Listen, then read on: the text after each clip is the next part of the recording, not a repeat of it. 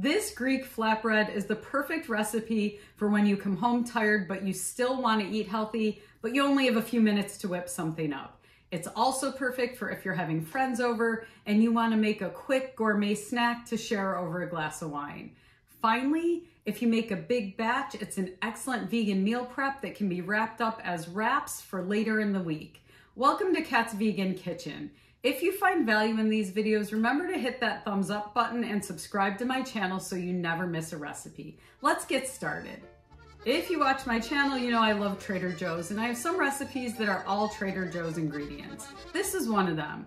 If you don't have a Trader Joe's, don't worry. There's only one ingredient that you can only get at Trader Joe's, and if you stick around till the end, I'm gonna show you how to make these later on your own. We're gonna use Greek chickpeas from Trader Joe's.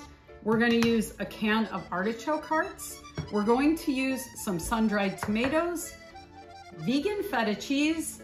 We're also gonna use some vegan flatbreads, and I'm gonna show you how to make these into a wrap for later in the week, so I also have a little stack of lavash to wrap up for wraps. We're gonna start by taking our Greek-inspired chickpeas. We're gonna drain these because they have a lot of olive oil, and then we're gonna rough chop them. You want them maybe about half as big as they normally are. We're just gonna do that with the entire can of chickpeas. Chickpeas are a really great food if you're on a plant-based diet because they have a lot of protein and they also have a lot of iron. Next, we're gonna take our sun-dried tomatoes. If you notice, I definitely drained the oil from my sun-dried tomatoes. I am not probably going to use the entire can.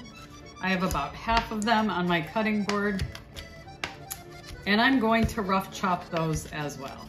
You can buy sun-dried tomatoes that are not in olive oil if you'd rather cut back on the oil in this recipe a little bit. And I'm just gonna toss them in the bowl with my chickpeas. Next, I'm gonna take my artichoke hearts and rough chop those. These are stored in water, so I did drain them, but I'm not as concerned. I love artichoke hearts. I did not grow up in California, so if you didn't grow up in California, maybe you're not familiar with artichokes or artichoke hearts, but they have a bright, almost lemony flavor. And I'm just going to toss those right into my bowl.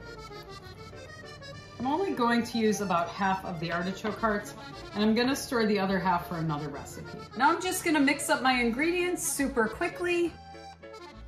These flatbreads are the Trader Joe's naan. So these are actually Indian, not Greek. But I think it's perfectly okay to mix cultures when you're cooking. Like I said, I'm also gonna show you how to make these into lovely wraps for later in the week, for lunches. Now I wanna make sure everything is spread out evenly.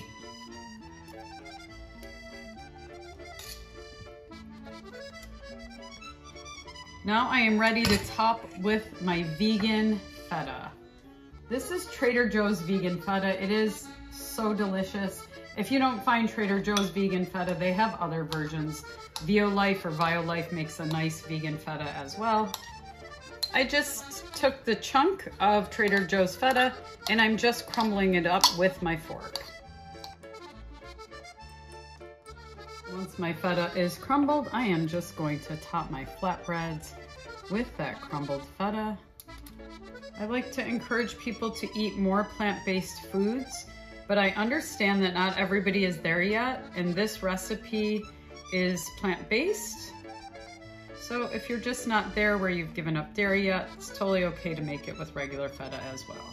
Now I am going to pop these beauties in my oven. My oven is at about 375 degrees, and I'm going to pop them in there for just 15 minutes. The whole recipe took me about 20 minutes. Stick around because I'm gonna show you how to turn this into a delicious wrap as well.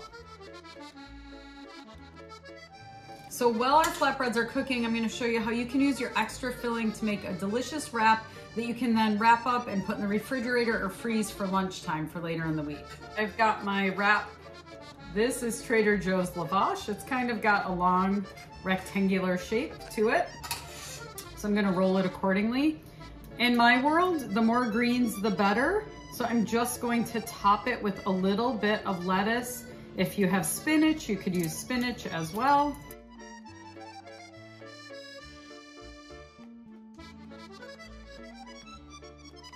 Now, if you notice, I have two things beneath it. I have a roll of parchment paper, and I also have this tinfoil. That's because I'm going to wrap it in parchment paper and then wrap it in tinfoil, and I'm going to freeze this. So next week when I want a delicious, healthy, easy lunch, it will be frozen in my freezer, ready to grab.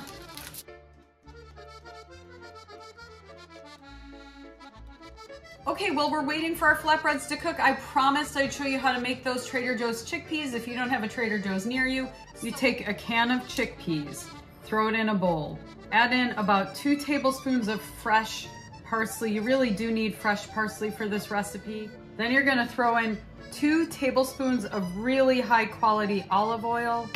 You're gonna put in the juice of 1 entire lemon. Then you're gonna add in a couple of spices. This is a 1/4 teaspoon of cumin and about a 1/2 teaspoon of garlic.